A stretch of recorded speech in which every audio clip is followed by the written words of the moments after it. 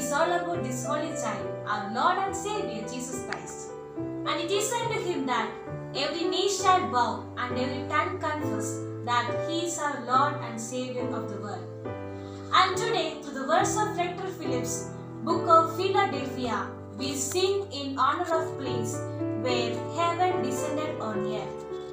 Meanwhile, let us also pray that our homes and our hearts be Bethlehem in the world today for our Savior to be born.